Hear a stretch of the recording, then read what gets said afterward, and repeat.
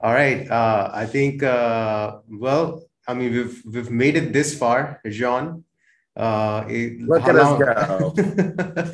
how long have we been in touch about this? It's been, I think, I January feel 20. like 2 years, year and some change. Yeah, like Yeah, January 2 years. 2020 is, I think, first time I ended up at Burn Club. So I mean it's almost January 2022. So it's been close to 2 years now. Yeah. Wow. Yeah, I just remember showing up at Burn Club and meeting you and Kenton. I remember that visual of being on that basketball court, and I saw two dudes wearing a black leather jacket and dancing with nunchucks on fire. And I was like, what the fuck? Like, what is going on here? And there's some music playing on. And so it immediately like made me very fascinated about, oh, you can actually put fire on nunchucks. Put fire And on it. so yeah, I think that's how I remember you. That's how I remember the first time meeting you, and obviously, like I got really fascinated, and I requested Kenton to get me a pair of fire nunchucks, and the rest is history. Like I think even fire has made a huge difference in my life as well. So I mean, part of our conversation today is going to be about that. And so I hope you're looking forward to talking about fire again. I mean, yeah, fire. Fire away. Okay. So, I mean, obviously, just I guess before we get into some of your dreams and aspirations and your artist journey, I kind of want to just take a moment very quickly to, first of all, thank you to support our film project.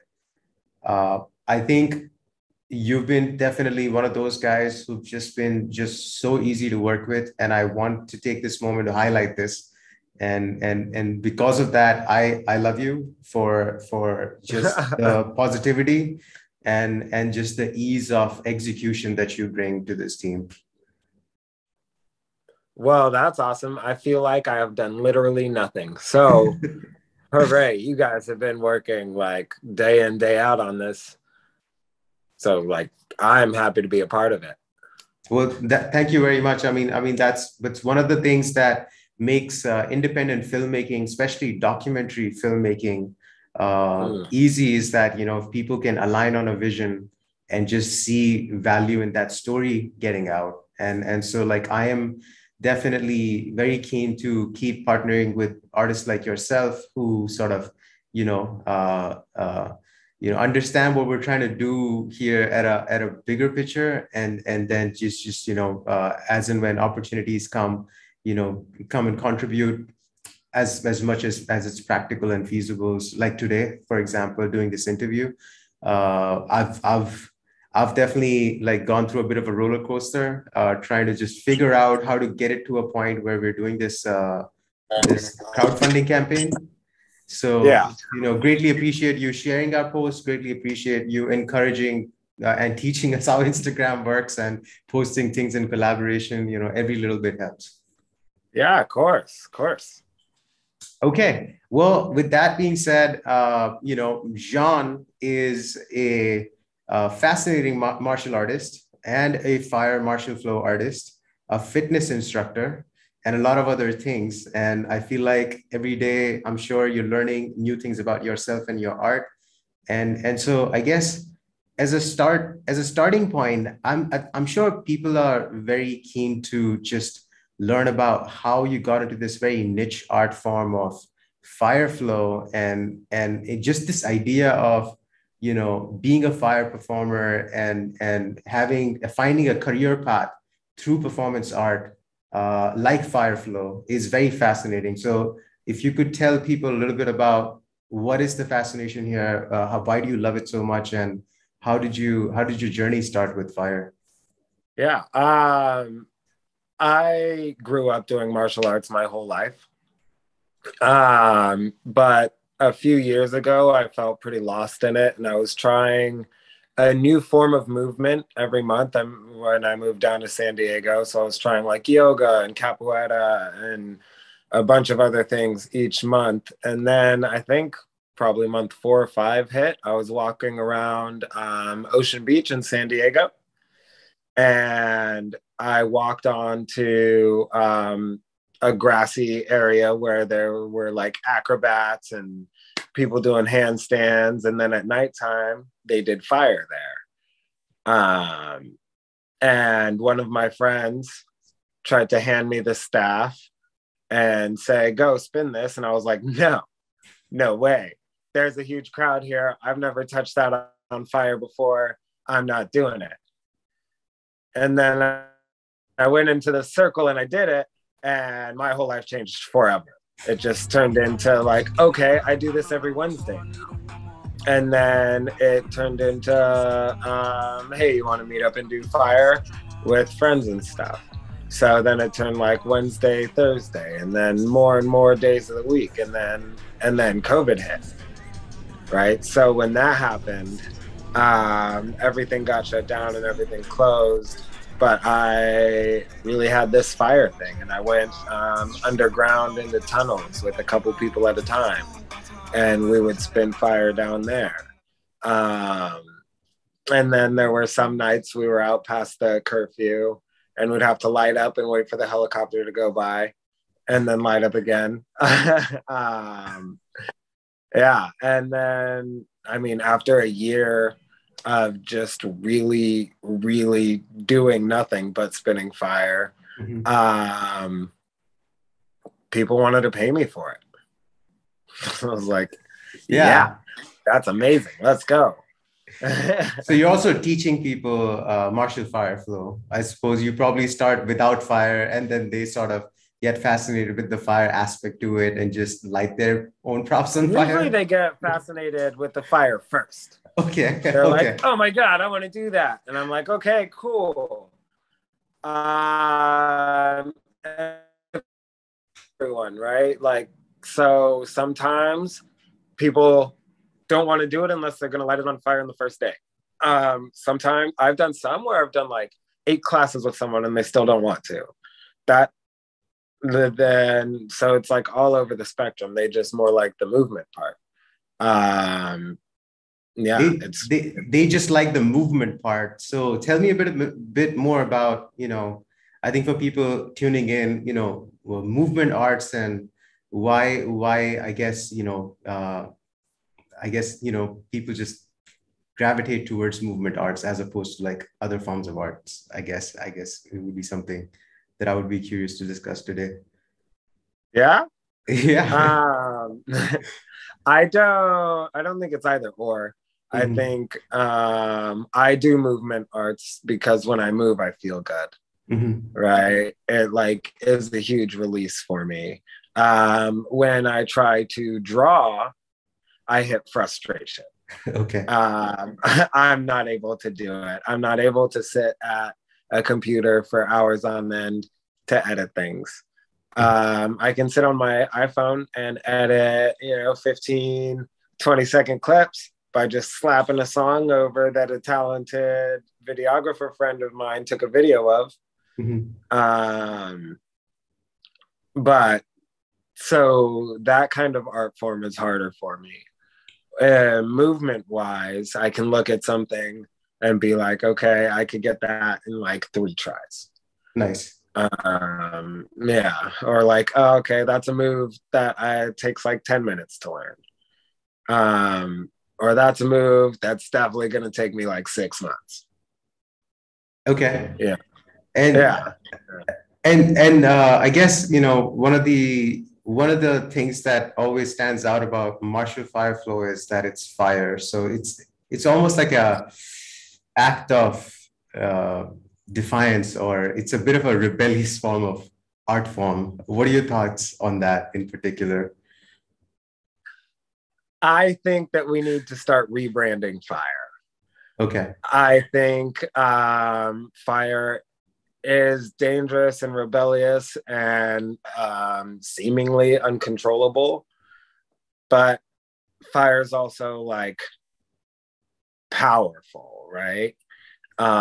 Which is a better word than dangerous. It depends on how you use it. Fire is very cleansing. Um, fire is like a force to help push you. That said, I do understand that it like burns people's houses down. So has that ever happened at one of your performances that someone got out of control and things went awry and something got burned? No. Okay, that's great. I did one time, like a couple years ago. One time I hit a tree. Mm-hmm. With my rope dart. It was in a much smaller area than I was used to. Mm-hmm. But then I just walked over to the tree and I grabbed the leaf that was on fire and everything was fine. Okay. No Californian fires caused due to John's rope. No. Okay. There's a lot of safety measures when you spin fire. You have people on standby with duvetines, mm-hmm. And some fire extinguishers as well. Okay. And so I think a big part of it is just, the community support. When I was in Los Angeles and San Diego, spending time with martial fire flow artists, they really seemed like a very close-knit unit.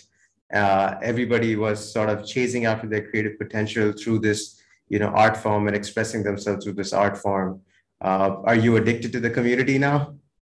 The community honestly is what keeps me going and makes everything like this possible.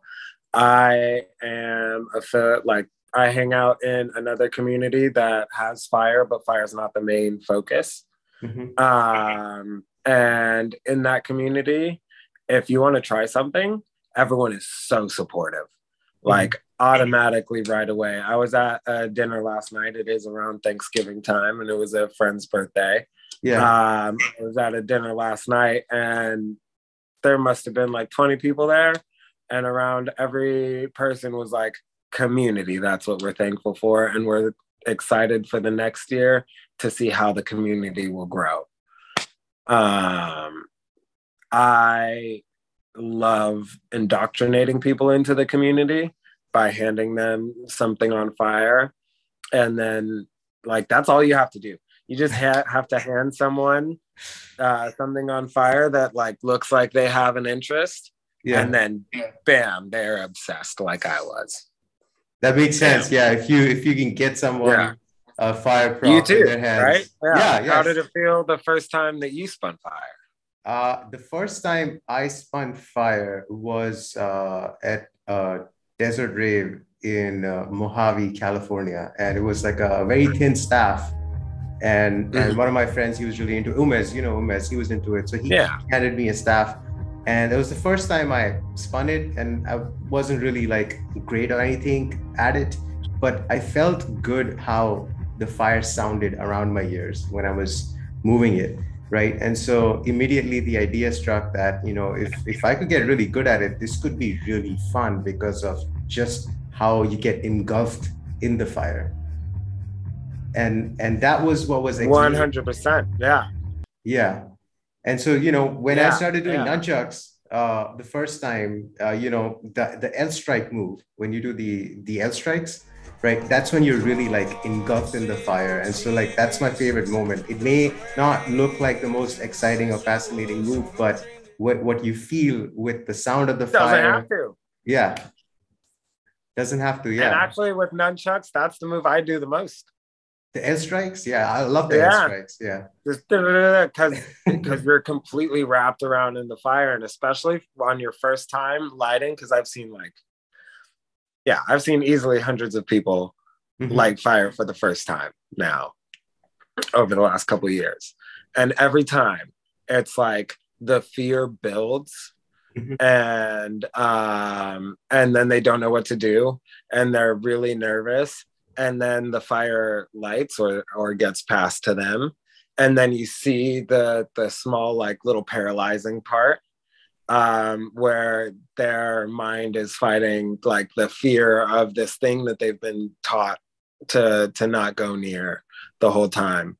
And then you see them overcome that and then start to be able to move and, like you said, get engulfed by the flames. And it's like my favorite thing to see. Yeah, and like, lately I've been a bit fascinated about the patterns that it creates. So my buddy Vikram, who's also the DP on this project, we've been experimenting with the frame rates of the camera and trying to see what kind of like patterns we can create with the camera Nice. and the fire flow. And we talked a little bit about sacred geometry and how when you're flowing, the fire creates patterns that sort of like make sense or are symmetric, and I mean, I'm sure there's like more to it than what I know right now, but I've seen some crazy pictures of you guys flowing, and sometimes there's a dragon in the flame, and sometimes there's like crazy Ah, like I don't know, like spirits flying around. yeah, it's like what are those called? Platonic solids, or like the Metatron's cube, and those sort of symbols appearing in fire. With some expert photography. It sounds very fascinating to me. Did you hear the change in volume when you said Metatron's cube just now? I did not. Why? Oh, maybe that was just on my Yeah. end. And, Okay. but it was like Was the Metatron's cube. yeah. And then it went back to higher. And I was like, oh, Yeah. that's cool. I hope that got picked up. Otherwise, I'm just crazy. Oh man, you're definitely a bit crazy. Anyone who plays with fire, I think, is certified crazy to some extent. Crazy in a good All the way. best people are. I believe so too. Yeah. So let's talk about, I mean, obviously a lot has happened the past 2 years, and this campaign, we're calling it the Express Yourself campaign. And the whole idea is that, we give ourselves a chance to honestly express ourselves, and also take a moment to just think about this reality where we had no fear, like no fear of not having a paycheck, or no fear of losing friends or family because of our honest self-expression, or just no fear of judgment and no fear of failure. If we, for a moment, put you in that state of mind, uh, what dream would you want to turn into reality? I feel like I would be doing exactly what I'm doing right now. Right now, honestly, the paychecks are rough, right? It puts strain on everything, and it is super scary to try and be a performer full time and like try to get on some sort of TV shows and try and fulfill life as a performer, right? Like that's a big dream. It's a big goal. It's one that a lot of people from all around the world have.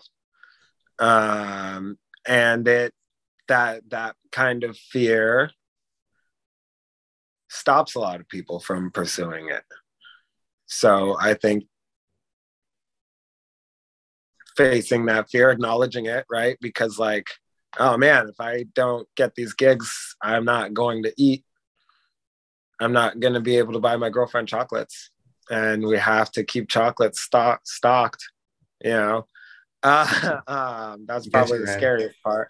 Mm-hmm. But yeah, it is scary to not be able to pay rent potentially, you know. Um, I believe without the fear, I think it would just be dumb.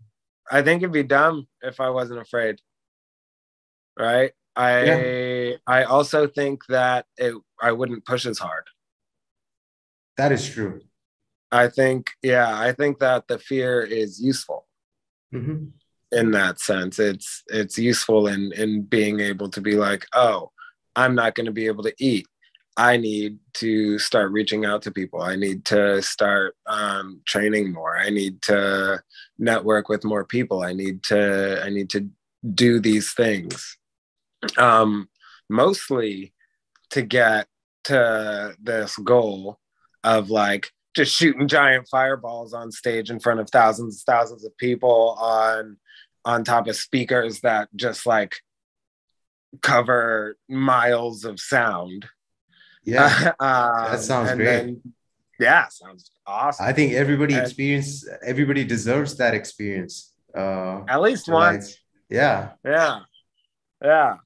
and then to also like be in the entertainment industry Mm-hmm. and like yeah, be able to express and show and grow this art to its full potential. That's beautiful. I love you for being vulnerable and just expressing yourself honestly about this question. Like, I really hope that this film can do its part to share your dream of being a fire performer at the highest level, an artist at the highest level. The film honestly is just all about just figuring out what is the role of art in life, and this quest to feel the flow, to truly and completely express ourselves to the world with honesty and vulnerability, because I believe like the combination of the two can lead to a lot of creativity. Like you said, the fear pushes us to keep creating, and I think that's the message of the film as far as I'm concerned. I mean, it's the situation you're in right now, right? Absolutely. Yep. Yeah. That's for sure. You Yeah. 100% understand. Yeah. Uh-huh. You've been like pouring everything into this project that is a gamble. Like, it's a risk. It's a scary thing to do. Nothing here is guaranteed at all. Mm-hmm. Right. But I mean, you are pouring your whole heart and soul into this, and a lot of people are behind you in it too. So I believe it'll reap great rewards. I think you're going to be able to push this out and have your vision be seen by an unimaginable number of people. Well, I appreciate you, brother. That is great. Thank you for the encouragement. Obviously, definitely art is an exchange of energy. Like, just this expression that we exchanged today through this interview, makes me feel very giddy. It makes me, I woke up with a little bit of negativity, but, makes me feel like, okay, no, let's keep pushing. Let's keep pushing, because there's something that people see in this. Talking about what people see in this, do you want to quickly share like some of your reasons from the early days till now to like keep supporting this project? And yeah, if you could request the people watching to make some donation, that'd be huge.